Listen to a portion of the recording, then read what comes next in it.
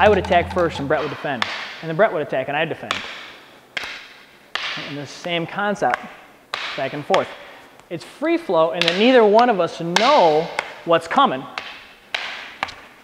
But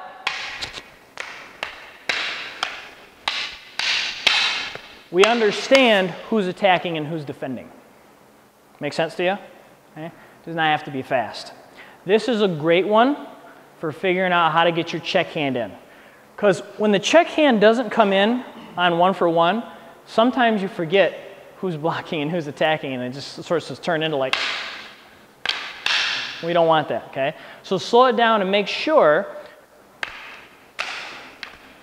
that you're at least trying to get a check hand in somewhere.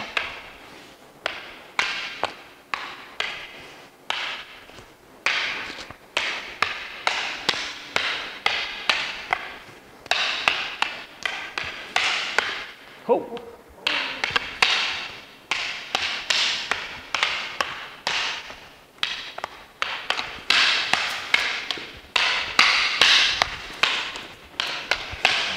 Everybody understand?